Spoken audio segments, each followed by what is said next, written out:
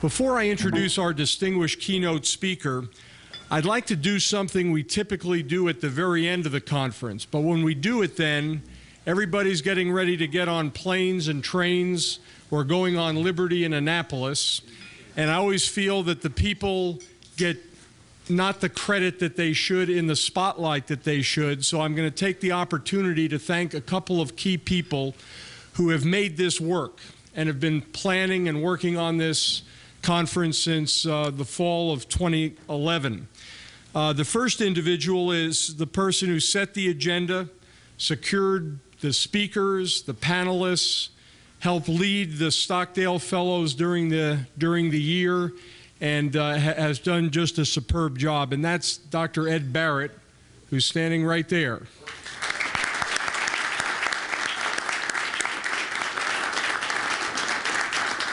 The second individual could have starred in the movie The Wedding Planner, if you ever saw that. Some of you know, some of you don't. I have 10 children. 3 of them are married, so I keep pretty close tabs on this lady, knowing that I'm going to need her help a number of times coming up here. By the way, if you are concerned about that, they're all mine. They're all with the same wife, and yes, we know how it happens. So in case you're...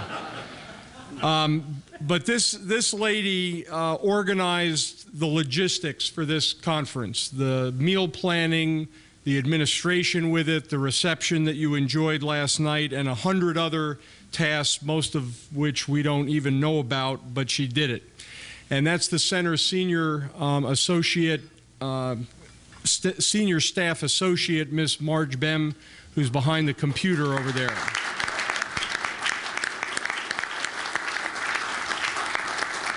And she was ably assisted by Jacqueline Dan, who's probably out there still welcoming people coming in, but she was also a big part of enabling this to occur.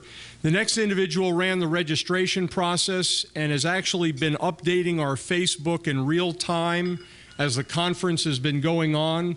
So any of you who actually have younger participants in your family who understand Facebook and can follow that and do that, Sean Baker over there has been helping with that process.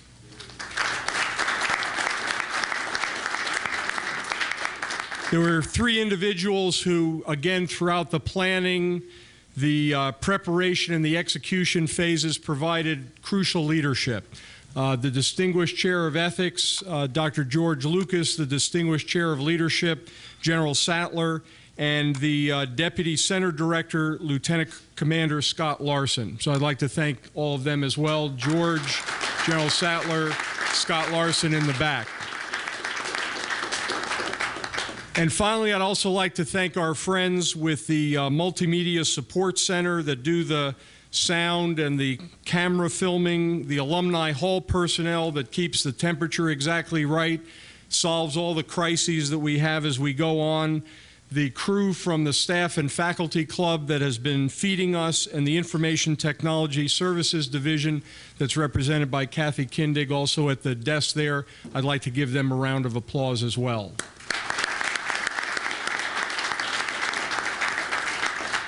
So if you see any of them, I would ask you to also give them a special thank you for what takes place, because an awful lot goes behind the scenes. Now I'd like to turn to our keynote speaker. Major General Dunlap is a retired Air Force officer with over 34 years of active service. His Air Force career included tours in the United States, the United Kingdom, and Korea, and he deployed for military operations in Africa and the Middle East. Prior to his retirement, General Dunlap assisted in the supervision of more than 2,500 military and civilian attorneys worldwide. Now, I've got to pause there and say I've always been impressed with General Sattler commanding a Marine Expeditionary Force, and as much as that takes. But he's never had to command 2,500 attorneys. So I think this puts General Dunlap in a separate, extraordinary category of being able to... The General is currently the Executive Director of the Center on Law, Ethics, and National Security at the Duke Law School, where he also serves as a visiting professor of practice. He's a prolific writer and addresses a wide range of topics, including various aspects of national security law, air power, counterinsurgency, cyber power, civil-military relations, and leadership. in all areas. No one is accepted. His most recent cyber-related publication, Perspectives for Cyber Strategists on Law for Cyber Warfare, appears in Strategic Studies Quarterly. He's a two-time McCain Conference keynote speaker. This is mainly because Ed wants to keep bringing back significant Air Force flag officers to balance any Navy flag officers that are here. But he's actually back because it was such an outstanding presentation 2 years ago. We're grateful to have you back, sir. Please join me in welcoming General Dunlap.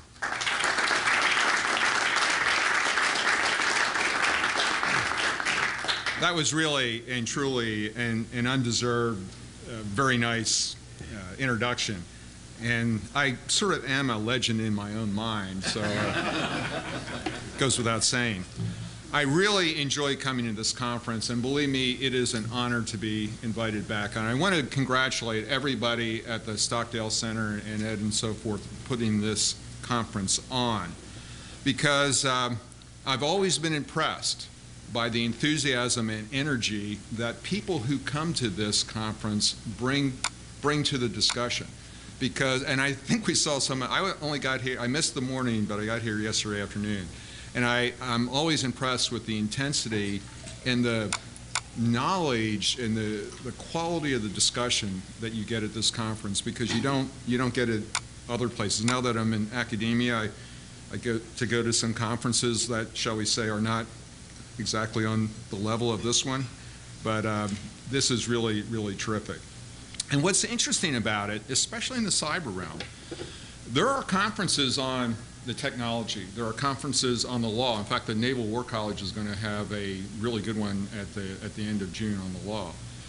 And there's some on ethics, and I went to one, it was more on bombing, use of technology and so forth on ethics.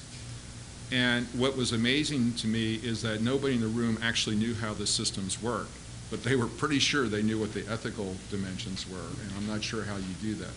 The genius of this conference is that it's interdisciplinary, and it brings together all the players, and guess what? Nobody is afraid to talk about the hardest piece, and that's the ethical piece. And that sometimes gets lost in these discussions, and that's what the value of the McCain Conference is, and in fact the Stockdale Center. I congratulate the Navy and the Academy for supporting it. You know, one of the things that we sort of touched upon this already about cyber is the problem of language. And I think Admiral Rogers sort of talked about this, and one of his goals is to try to normalize the language across the board. And in my career, and I was honored to serve for 34 years, and by the way, I make my students express surprise when they hear that 34 years, that somebody as young looking as me, they've gotten to the point where they say, yeah, we know, Professor, you don't look it, that kind of thing.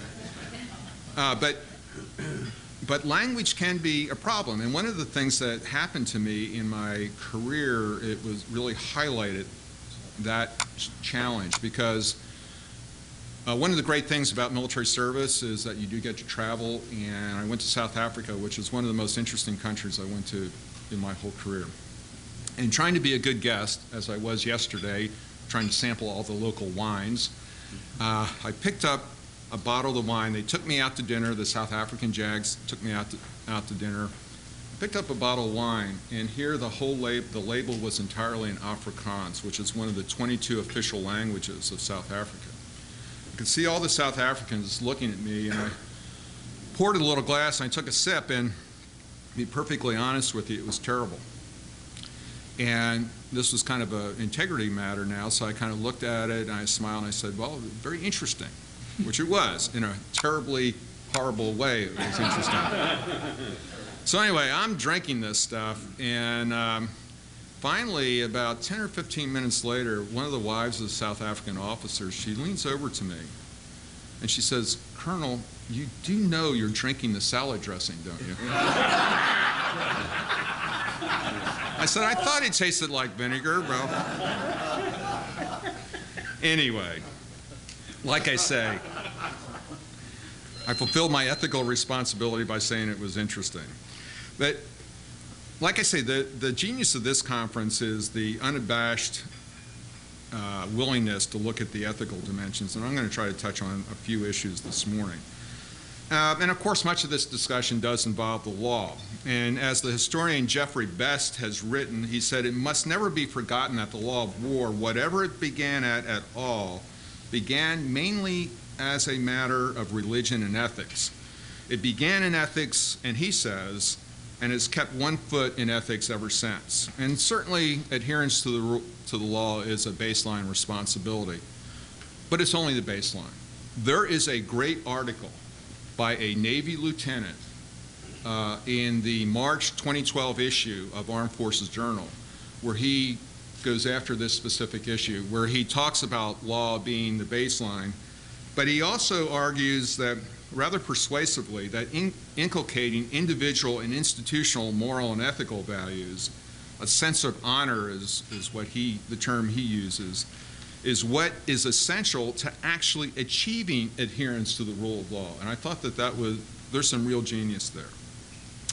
And as the discussions at this conference, however, reveal, even determining that baseline, what is the law, isn't always easy in cyber operations. As others have pointed out, most of the law of war was formulated with kinetic weaponry in mind.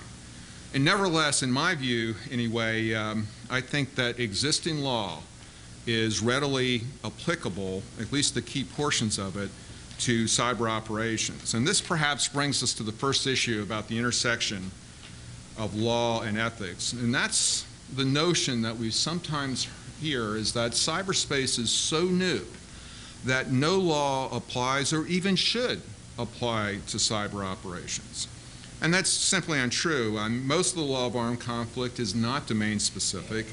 And along this line, I'd ask you to consider a project that was done by Harvard, the Harvard program on humanitarian law.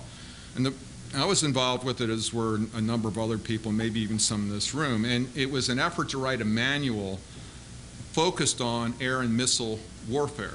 And it was about a 6 or 7 year effort. And it did produce a useful volume.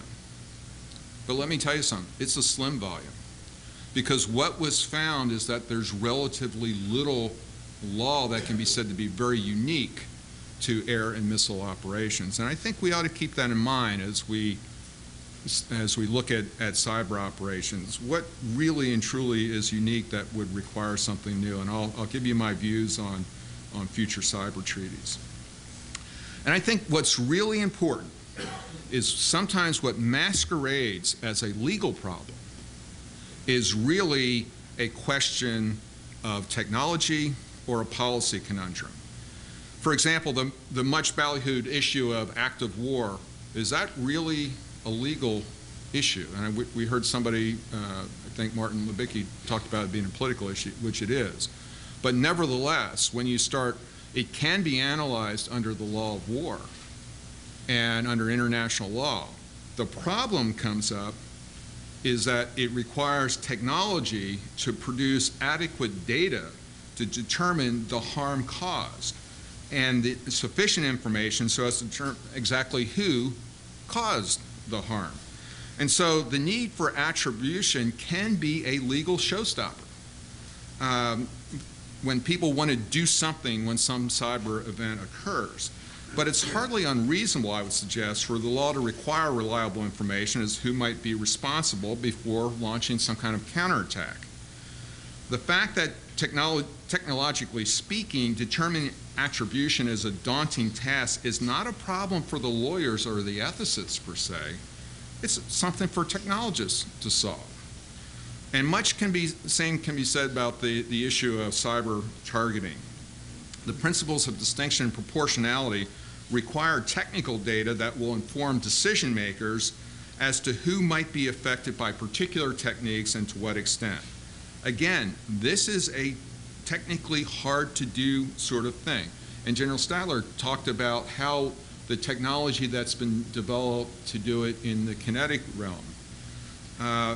But in any event, that's a scientific issue. And I've often said that the number one most needed technology to enable cyber operations is a capability to model cyber If you can model it, then you can inform decision makers of the law, how the law would apply to a particular operation. And it would also provide invaluable information for us to determine the scope and severity of a particular cyber methodology that might be used against us, to determine whether or not a use of force actually occurred. And just as a segue, and we can get at it in the Q&A if you want, I am shocked to hear my good friend Gary Sharp give his view that, or state that the official U.S. government policy is that under UN Security Council, under the UN Charter, the definition of force under 2 sub 4, that there's no gap between that and what armed attack means in Article 51. I don't think that's the law. I don't think it's the correct reading of the law. But also, I can't foresee how that could possibly be in the United States' interest to have that kind of definition or to promote that kind of norm. Again, we can talk about that a little bit more in the Q&A. But equally or more problematic from both a legal and ethical perspective is the view that efforts to apply the law will so encumber the United States' cyber efforts that the nation's security is put at risk. This is the argument espoused by my friend Stuart Baker in a September 2011 article on foreign policy. According to Mr. Baker, lawyers, quote, have raised so many show-stopping legal questions about cyber war that they've left the military unable to fight or even plan for war in cyberspace, unquote. He claims that any attempt to quote, impose limits on cyber war are doomed. Most troubling, in my view anyway, he points to the devastation caused by World War II air warfare and references former British Prime Minister Stanley Baldwin's 1930 claim that, quote, the only defense is an offense, which means you've got to kill more women and children more quickly than the enemy if you want to save yourselves, unquote. Mr. Baker then goes on to cite the concept that Mr. Baldwin uses by asserting that, and this is Mr. Baker speaking, if we want to defend against the horrors of cyber war, we must first then face them with the candor of Stanley Baldwin, and only after constructing such a cyber war strategy, Mr. Baker then says, then he would ask the lawyers for their, quote, thoughts. Segue here. As a practical matter, those of you who have been involved in military operations, when I first was involved with them many, many years ago, the lawyers would only be brought in at the very end. And in air parlance, this is when the major attack, the MAP briefing, major air attack plan briefing, or whatever, you know what I mean, General Stone. And you know what happens there. If there's a legal objection raised, they can't redo the plan. They have to drop that sortie and you lose that much of the combat power. So the process has been changed so that the lawyers are brought in during the planning process so that when the plan is presented to commanders, that particular kind of issue isn't presented.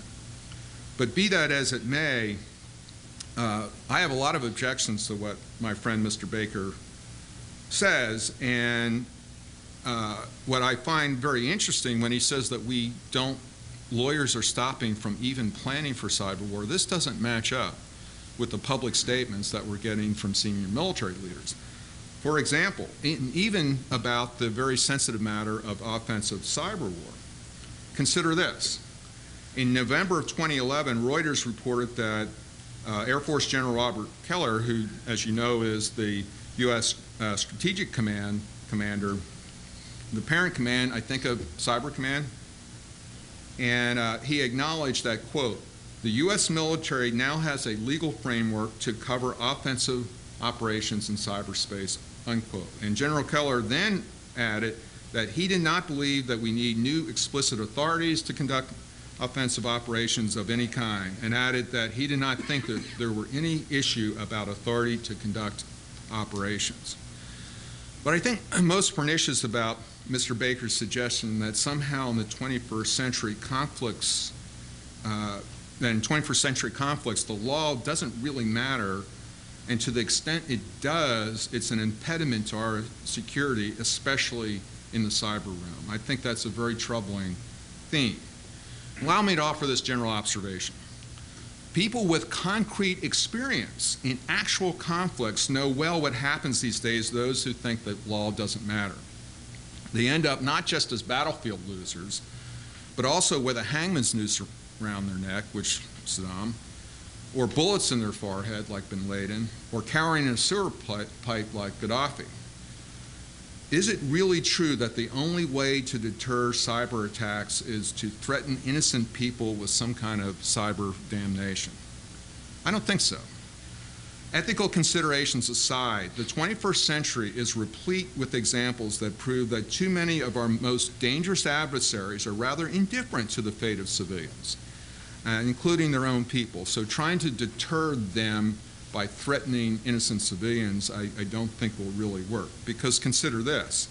Does anyone think that those who are disposed to set off bombs in markets filled with children are going to be deterred in any way by some threat to cybernetically turn off, I don't know, incubators or something in a hospital?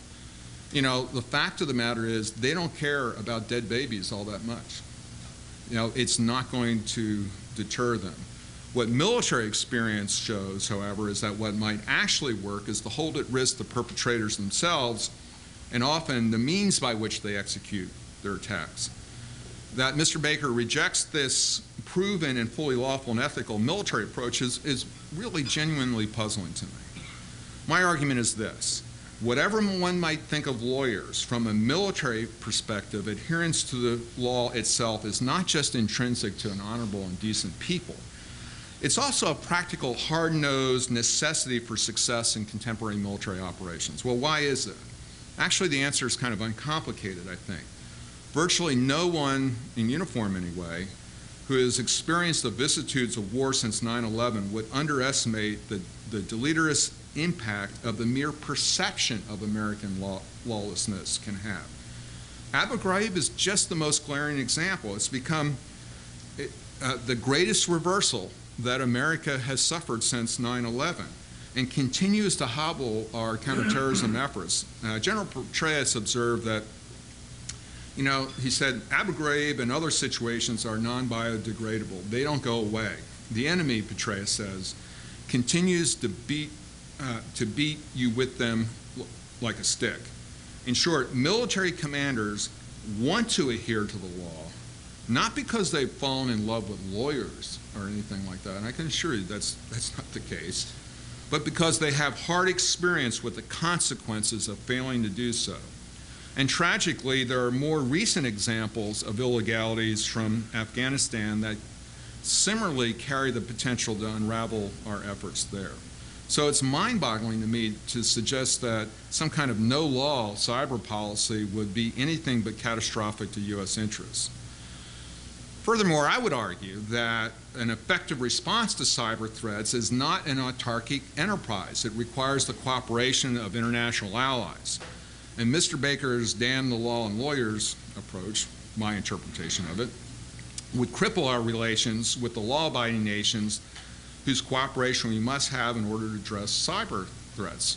Because we have to keep in mind that the majority of adverse cyber incidents are criminal matters, and the resolution of them frequently necessitate the involvement of foreign police and judicial authorities who, by definition, require partners who themselves are committed to the faithfulness to the rule of law. Another problem with the theory arises from Mr. Baker's apparent misreading of the ethic of those in uniform who would be called upon to execute the kind of Stanley Baldwin-style cyber attack against non-combatants that he seems to be suggesting.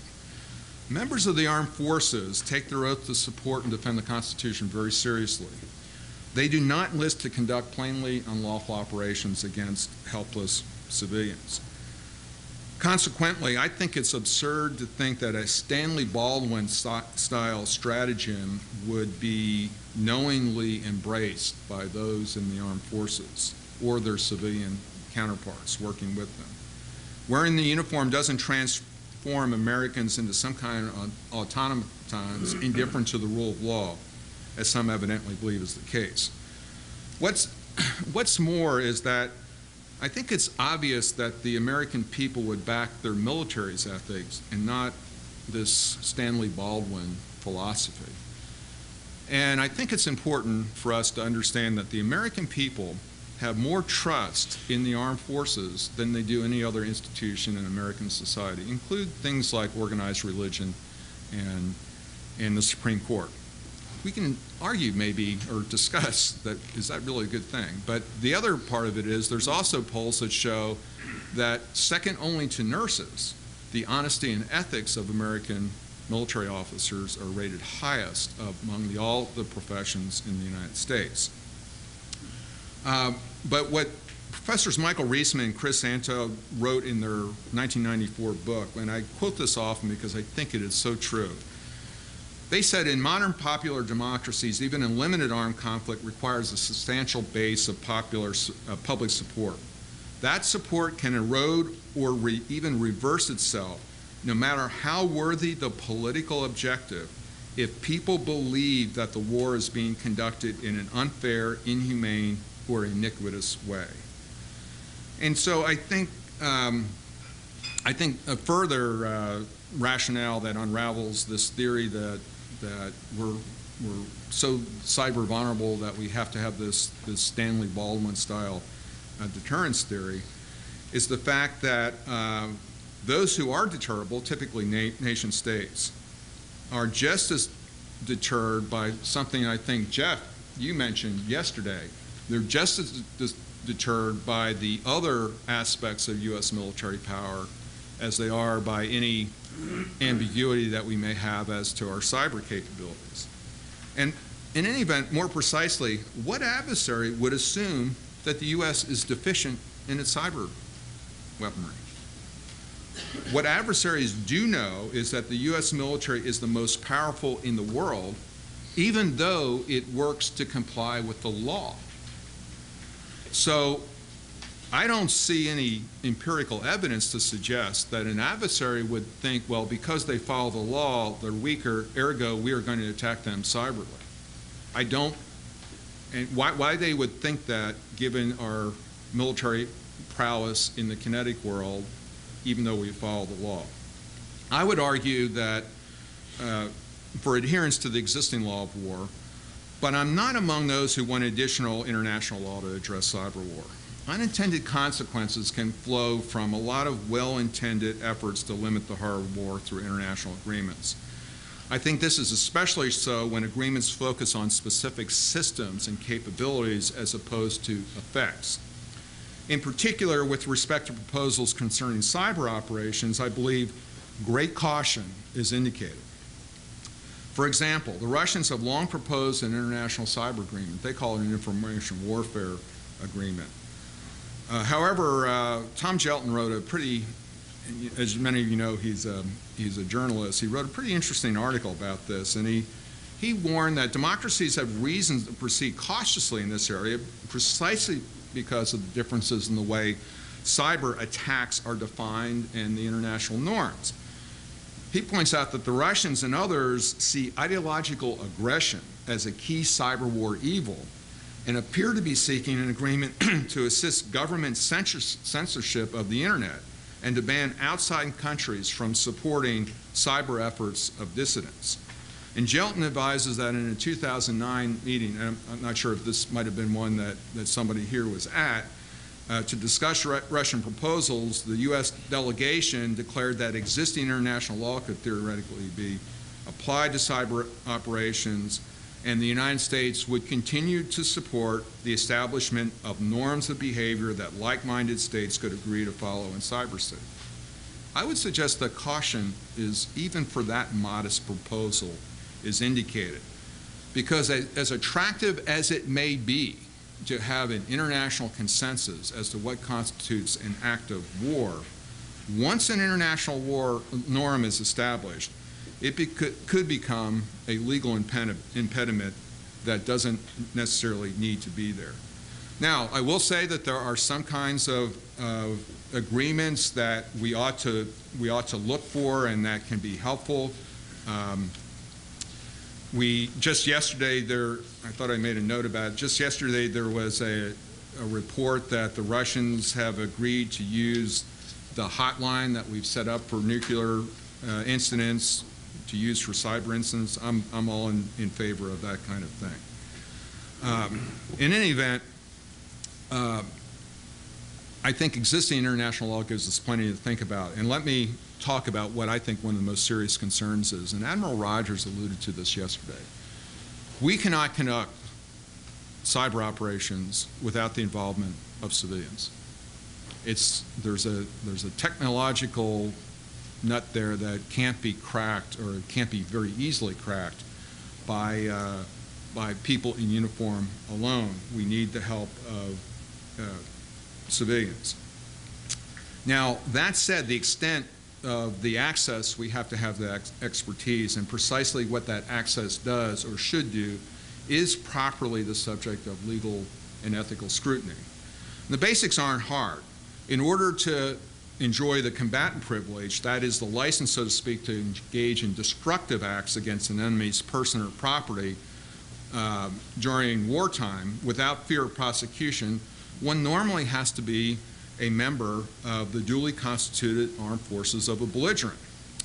This has often been misunderstood, I would argue, to mean that civilians, even when they act on behalf of their government, cannot directly participate in hostilities.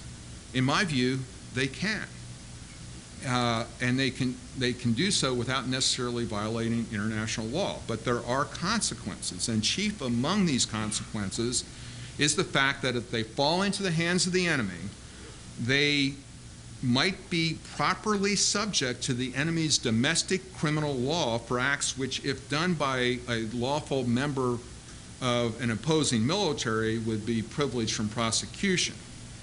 Now, what is more is that under the law of war, civilians are properly targetable, kinetically or cyberly, when they directly participate in hostilities. Well, what does this mean in the cyber realm?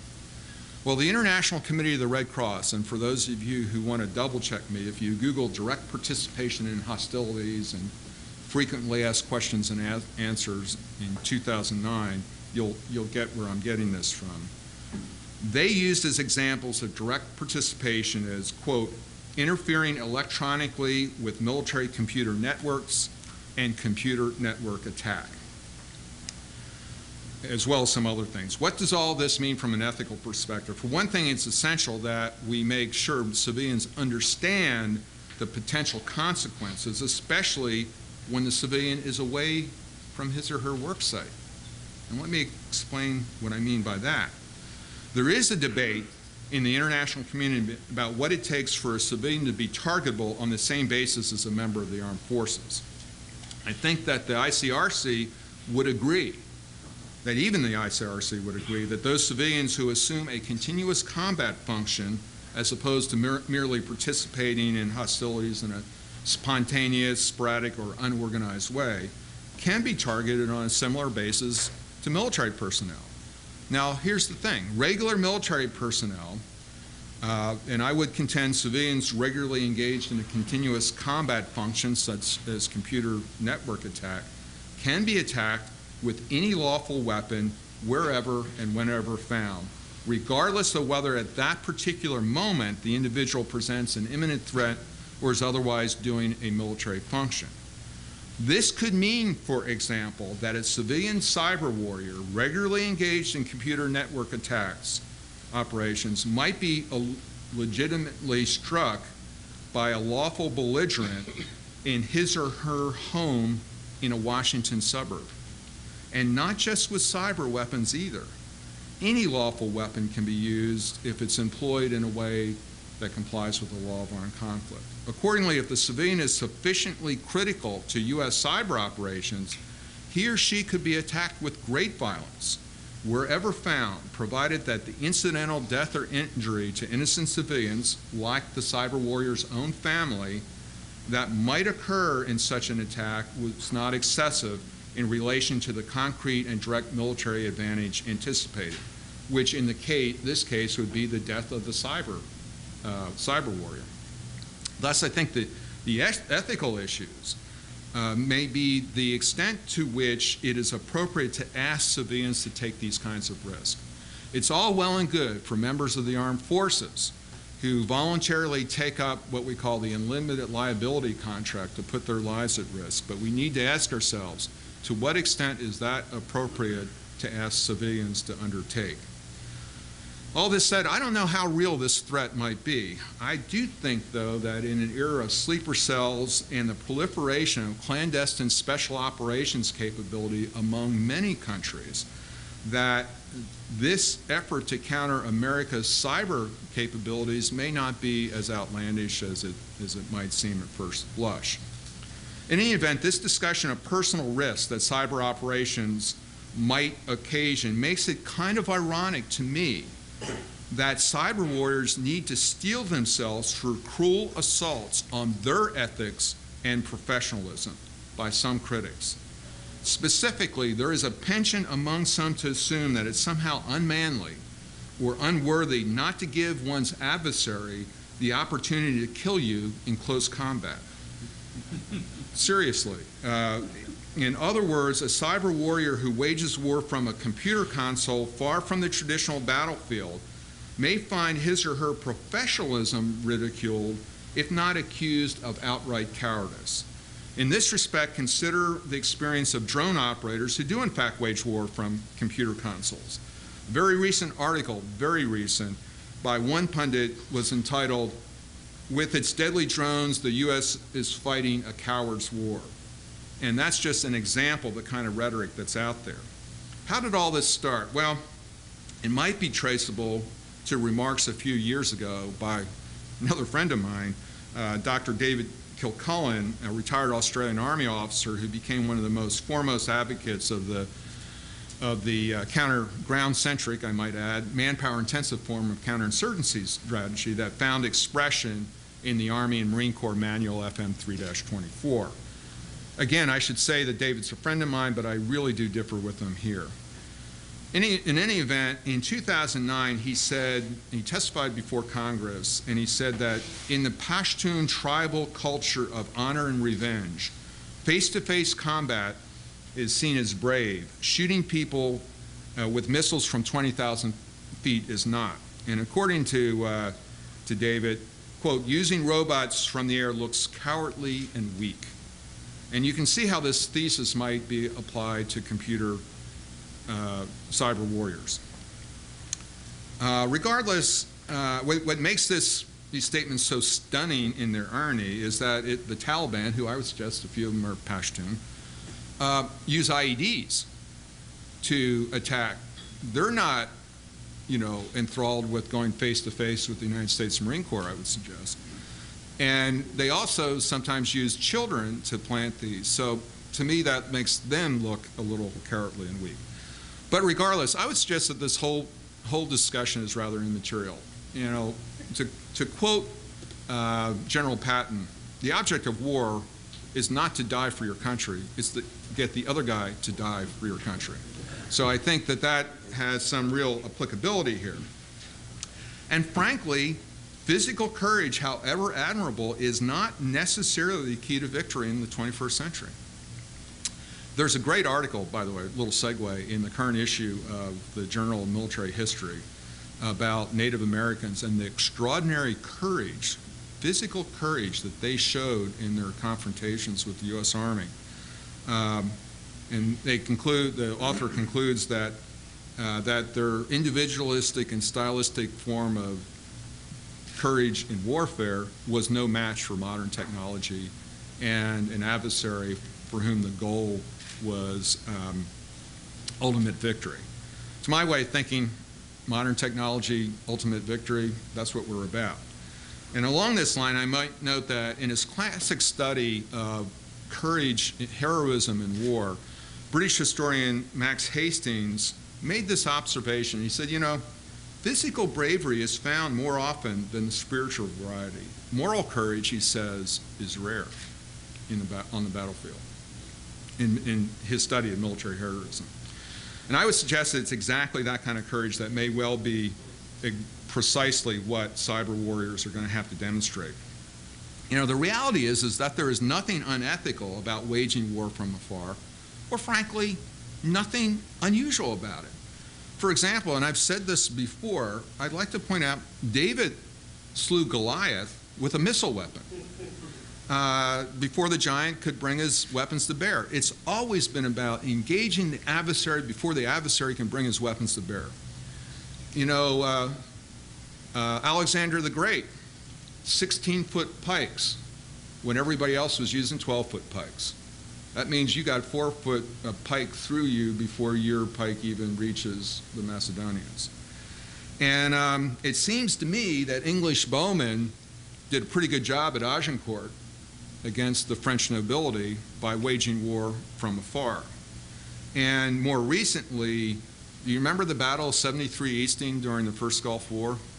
Let me tell you something. I think that had a lot to do with the fact that the main gun on the M1A1 tank outranged the Iraqi T-72 main gun. And they were plinking off those Iraqi tanks from a distance. And I don't think anybody is going to call those troops cowards. Still, there's something about computerized warfare that draws special scorn, however wrongly and unfairly. For example, Philip Alston, a Berkeley-educated NYU law professor, was hired by the United Nations to write a special rapporteur report on targeted killings, which included comments about drone operations. And one of the things he said in there, he says that since, well, you can conduct these through computers, there's a risk of developing a PlayStation mentality. You know, frankly, I went ballistic when I saw that, but I'm very much calmed down there. You know, the idea that somebody is going to speculate about the integrity and professionalism of people they don't know, and they don't know how those operations is really, and that finds its way into an official UN report, I think is really unconscionable. But in any event, Peter Singer, who wrote Wired for War, he wrote an article where he looked at this exact thing, and he found that when he did his study, that the stress levels among the drone operators, for a lot of reasons, and we can talk about in the Q&A, is actually higher than it was for many combat units in Afghanistan. And just last week, the Air Force Times, in an article, quoted an Air Force official where he went directly at this, and they explained all the stressors that are involved in this kind of warfare, because essentially what they say is you have time to think about what you're doing, and a lot of times in combat, you know, it's muscle memory and training, and you're reacting to trying to save your life. Whereas this, it's a very deliberate kind of killing of another human being, and that causes enormous stress. But so I think it's a faux argument, but it's out there, and you need to be prepared for it, and it's going to challenge your professionalism, but you need to know how important it is, the people involved in these kinds of operations. And more recently, another aspect of the drone operations that I think has parallel was raised by Michael Hastings in the current issue of Rolling Stone. I don't know if you've seen this or not. Remember who Michael Hastings is? Remember General McChrystal? He was the reporter who wrote the Rolling Stone article about General McChrystal. But in any event, in his article in the current issue of Rolling Stone, he talks about how these remote control operations, he's talking about drones, but I think it could be applicable to cyber operations. He said, the Pentagon can now launch military strikes or assassinations without putting a single boot on the ground and without worrying about public backlash over U.S. soldiers coming home in body bags. The immediacy and secrecy of drones makes it easier than ever for leaders to unleash America's military might and harder than ever to evaluate the consequences of such clandestine attacks. Well, for all his bluster, I think we might agree that Mr. Hastings has an issue that's worthy of discussion. Frankly, in my personal experience, I just haven't seen, even in situations, apart from cyber, where our use of force would be so dominant that there really would be very little risk to U.S. forces. I haven't seen senior military leaders, or that for matter, civilian leaders, who don't understand that once you start doing something, you can go down a road with very unpredictable consequences. I have not seen this cavalier attitude of using force, without keen consideration that the consequences can take you places that you don't want to be. But in any event, from a moral perspective, you have to look at the flip side. And in an article that just came out this morning by Ken Anderson and Michael Waxman about ethics and law in robotics in automated warfare, I think something about robotics, they talk about the flip side of this. Yeah, it does make it easier to use force, which means that you have a more opportunity to do the right thing. In other words, you don't have to sit by when a Rwanda is occurring and so forth. So there's two sides to the ethical challenge. But let me say this. Having said all that, it's not impossible that in a given situation, someone involved in the process may have to step out of his or her lane or his or her comfort zone, so to speak, and ask the hard questions or point out some inconvenient facts. And I really want to underline this. It may call upon someone to act beyond the norm just to make sure all the right considerations are taken into account and the best decisions are made. And let me tell you something, this may not make you popular. And guess what? You may never be vindicated. But this is the responsibility of professionals. For lawyers, anyway, the ABA code provides an exact code of professional responsibility, specifically allows for holistic advice. What it says in Rule 2.1 is that lawyers are required to give candid advice, and also in exercising their independent professional judgment, they can refer not just to the law, but to other considerations such as moral, economic, social, and political factors that may be relevant to the client's position. So those of you who are operators out there, if your lawyer seems to be getting out of his or her lane, please understand this is the ethical and professional responsibility rule that underpins that approach. And the rule mentions candor.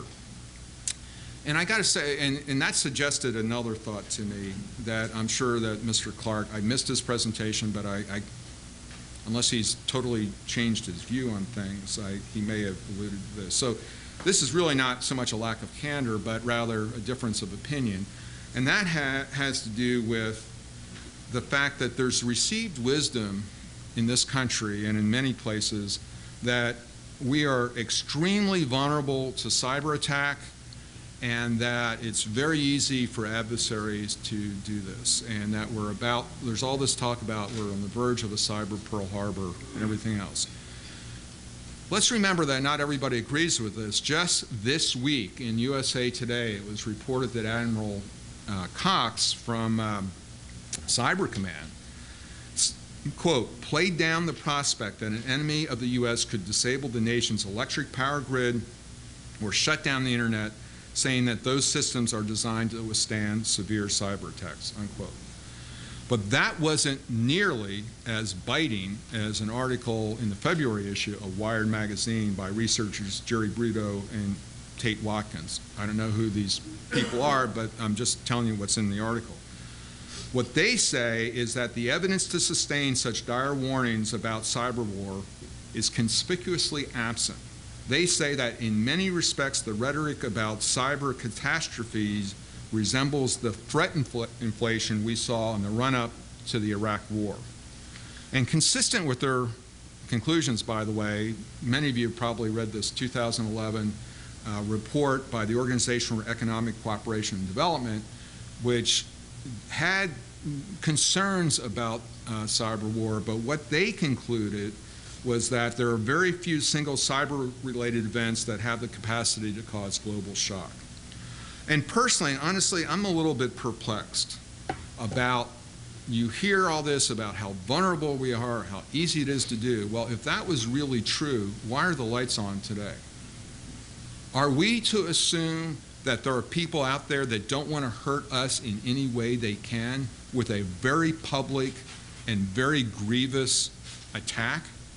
Do you think after bin Laden was shot that al-Qaeda wasn't looking around for something that they could do? And if it was easy to do and we were so vulnerable, don't you think that they would have turned off, you know, power stations or blown something up cyberly?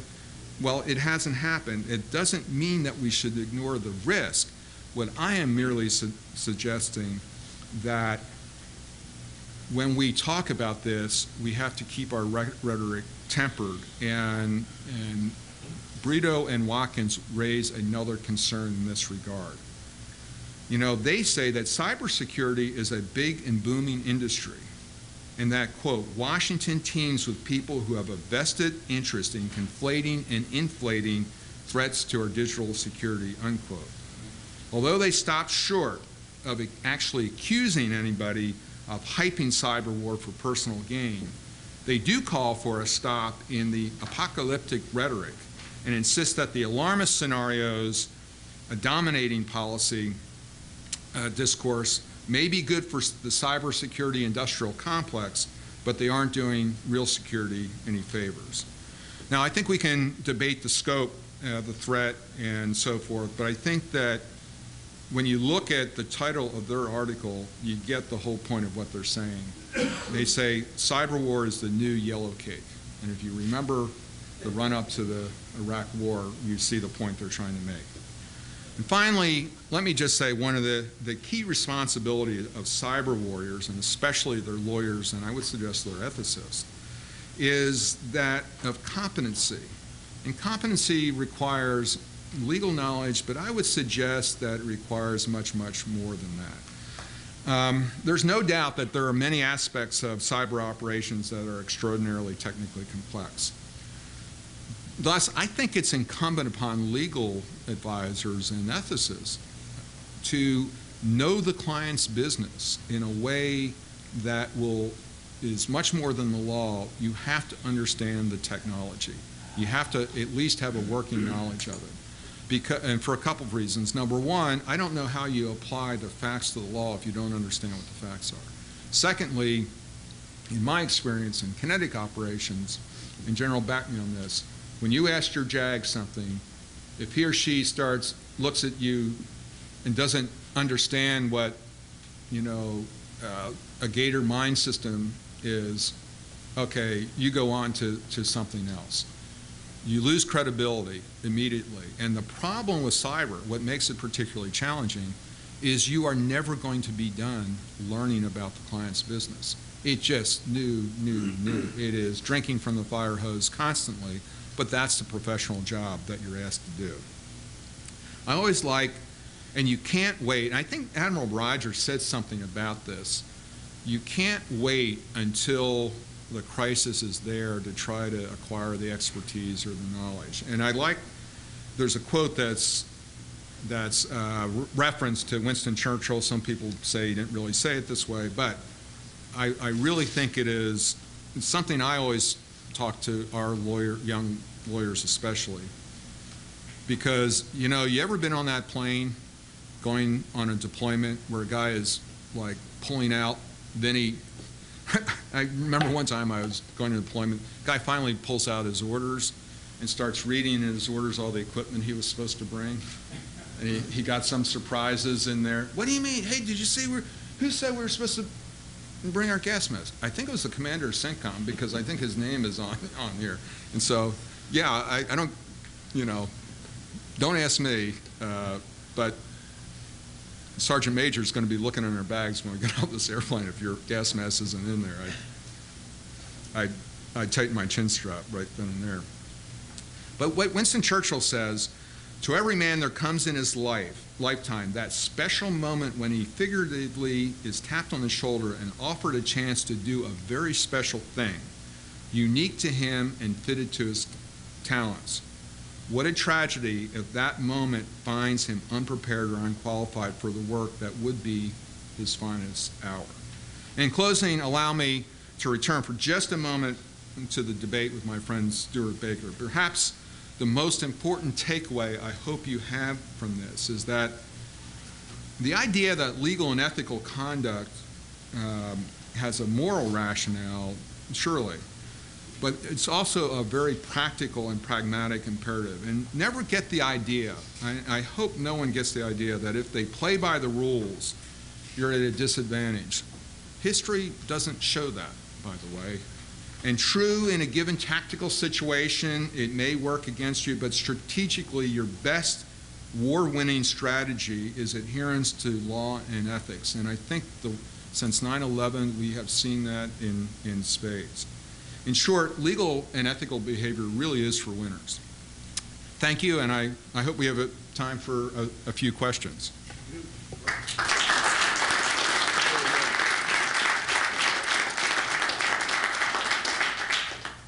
Jeff, we'll just work our way.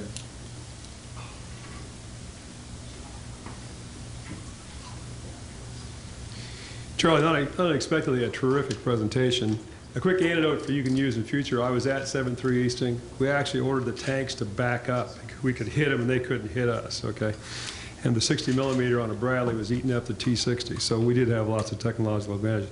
I was really intrigued by your comment there about, you know, the use of robotics or cyber may give us policy opportunities in other areas. You mentioned Rwanda. And, you know, right now we're struggling with Syria. And there's an awful lot about talk of using cyber against Iran, and of course accusations the United States already did that.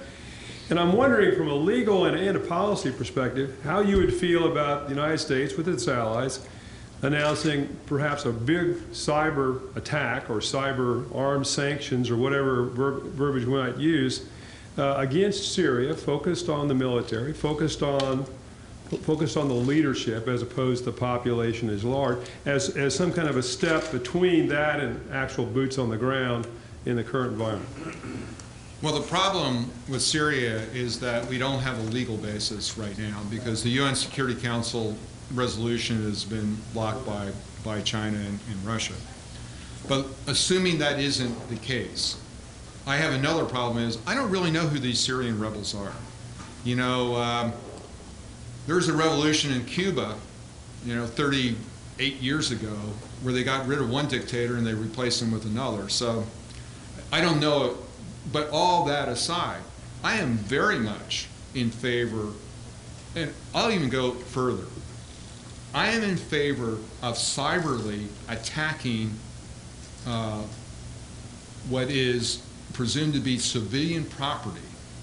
For example, I would be okay with attacking Assad's personal bank account cyberly if it can be done, as opposed to, if we were to do operations, killing a bunch of Syrian conscripts. You know, okay, they're in the enemy force, but we know, we've seen these, they're 19, 20, 21-year-old kids here, men responsible for themselves, but they're just doing what they think their country is asking them to do, and half the time they don't even know what the whole issue is about.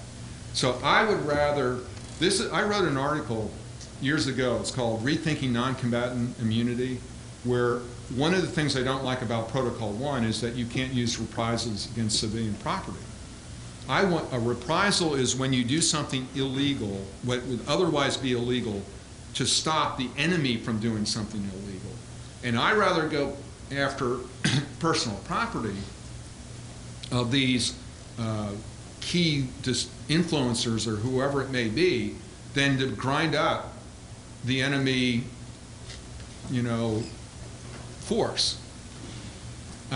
Because if we can destroy somebody's DACA, or, you know, we can mess around with the fire control system so that it floods or whatever, and that starts influencing all the rich people. And a lot of this is based on the RAND study of why Milosevic gave up and the impact, the economic impact on the cronies influenced them. So I think that's something we want to think through. Now, people will have critiqued it rather severely on the importance of the slippery slope. How do you then start dividing between what? Well, you know, these are hard questions, but guess what? Cyber war is very difficult. There's lots of things we do in the military that are very hard to do. Bombing Baghdad was hard to do, but we do it. We are in the business of doing hard things and making hard decisions, which brings up another point about cyber. And I talked about this in the article. You know, as much as I love our cyber technologists, they come from an engineering background, where 1 + 1 = 2. In warfare is an art. You know, and we talk about computers and so forth. What computer would have ever predicted success of the Incheon landings? There's something that goes on only in the mind of a commander who can evaluate imperfect data in uncertain circumstances, and it will never be with the precision, with mathematical precision. This is because war is the clash of wills, and it brings into this you can't reduce it to a logarithm, this human dimension. And so when we think through this stuff, we have to understand that, you know, sometimes we're going to have to tell a computer technologist who likes precision, who gets precision from his art, but you're going to have to make a judgment based on uncertain information, and guess what? You may be wrong, and bad things might happen. Military commanders do this every day. We have to understand, in the kinetic world, we have to understand that that's part of the professionalism that's required in the cyber world, notwithstanding the proliferation of computers and decision support systems and everything else.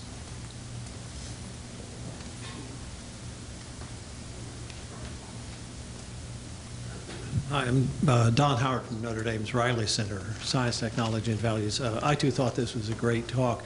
I especially like the fact that you brought up the question of the involvement of civilians in cyber conflict.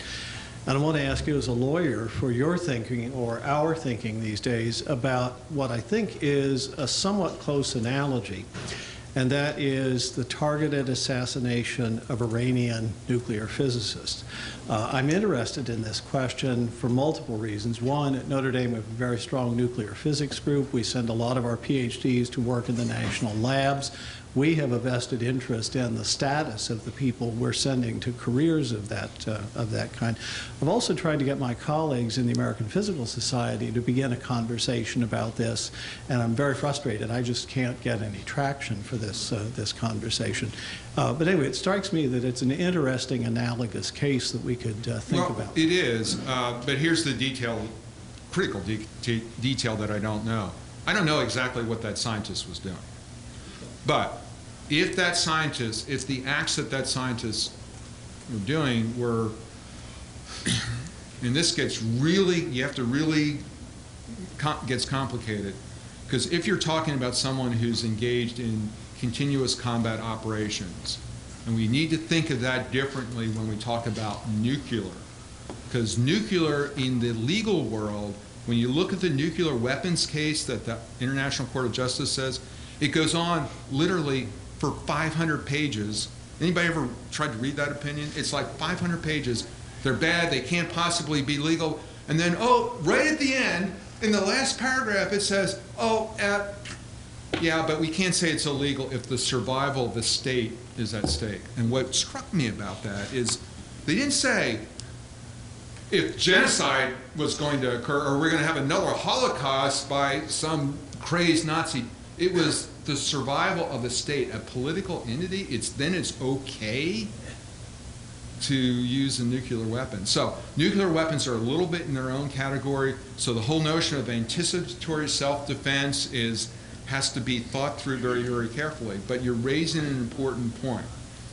There are circumstances where I think in highly technological warfare that scientists who do not normally conceive themselves as warfighters will be conducting activities that could be construed as combat operations, and in any event, when they're involved in that, they can be struck, and if they continuously engage in it, just in Dunlap's view of the world, and I'm sure there's a lot of dispute about what I'm saying, but I'm saying if a civilian at the behest of the state is continuously involved in in combat operations, I think that that person is vulnerable to being struck just like a regular military member. So this is a little bit new way of thinking about the world. We have time for one more question.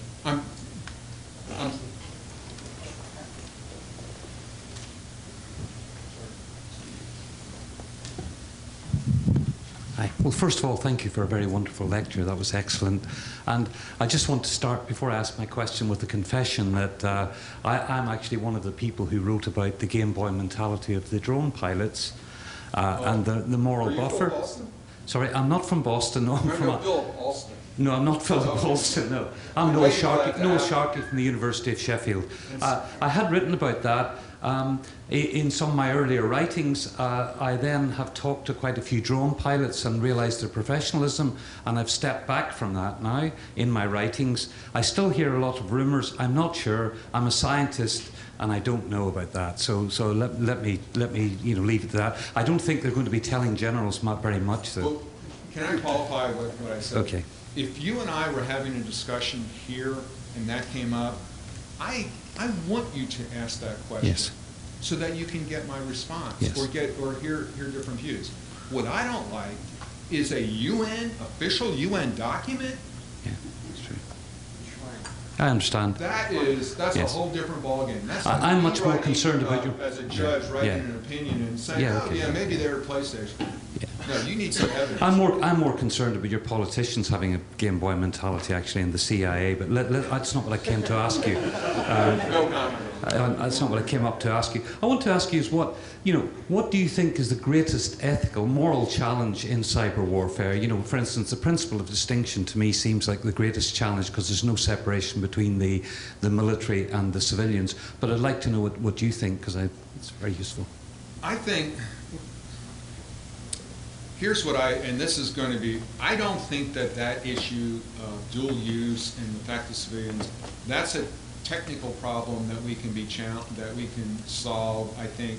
And in any event, it's covered under the existing proportionality analysis. If it's dual use, before you take that out, you need to decide, you need to know what the effect is going to be on civilians and balance that against what you think you're achieving.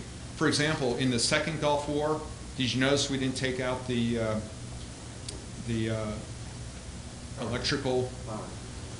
We took out some nodes, but we didn't. We could have leveled every electrical plant in Iraq. We could have done it like that. I'm not just talking about doing other sorts of things. So there would have been glass there, practically, but we didn't, because for a lot of reasons, and we went after the nodes that were supplying. So I think we can do that in cyber. Dunlap's, what I'm most concerned about, and something I thought about putting in my speech. The threat of cyber war is causing the armed forces of the United States in this country to become so involved with things that are really domestic law enforcement and that invade the privacy of American citizens because of the nature of what you have to do. And I would suggest that there aren't many models in democracies where the armed forces have become involved in domestic internal security that has been a good thing for democracy. And I think if you talk to people from the British Army who were involved in Northern Ireland operations, it is the least favorite thing they've ever done in uniform because of that.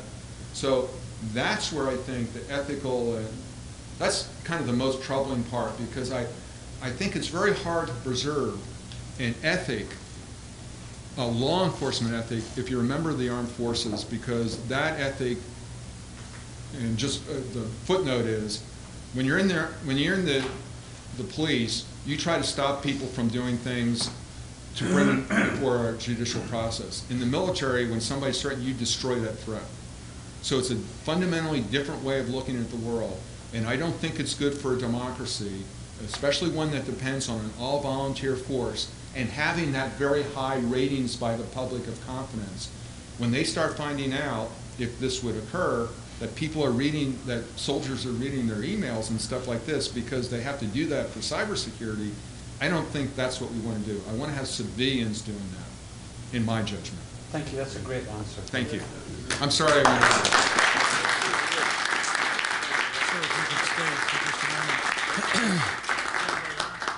Fantastic presentation. Glad to have you back a second time, sir. And I want to thank you not only for your participation here, but your many years of service to our nation. So thank you very much, sir.